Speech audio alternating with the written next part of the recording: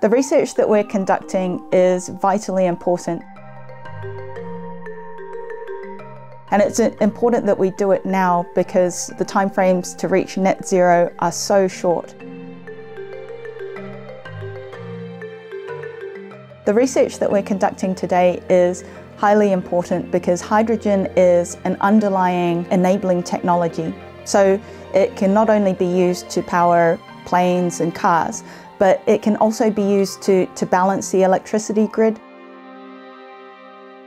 We're looking at how different composite materials interact with hydrogen at very low temperatures. So for example, if you're using liquid hydrogen as a fuel source on a plane, you're looking at 20 Kelvin. And so looking at the thermal cycling and the properties of different composites at those low temperatures is very important for being able to engineer robust solutions for future flight. Earlier we were just getting the sample down to temperature. These are hydrogen storage materials. Typically they best operate at these lower temperatures, so we measure them at liquid nitrogen. So we need to take different temperature profiles to get the best coverage of hydrogen storage. Our research here at the Bristol Composites Institute is at the very forefront and cutting edge of science in this technology area. Our partnerships with industry are a very important part of helping us deliver our contribution to the net zero agenda. We also have strong partnerships in the renewable energy sector, for example, with manufacturers of wind and subsea turbine blades.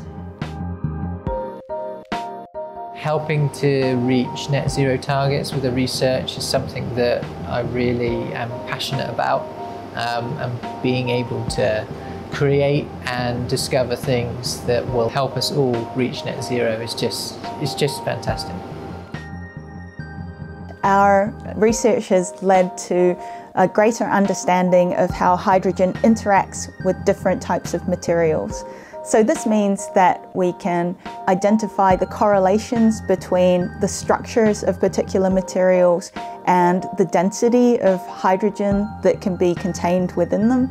And that means that we can develop materials that can store higher capacities of hydrogen and are also more robust to the changes in temperatures and pressures that we submit them to under real conditions. So this leads us to more practical solutions based on materials for future net zero applications. I'm very proud to be part of the Bristol Composites Institute.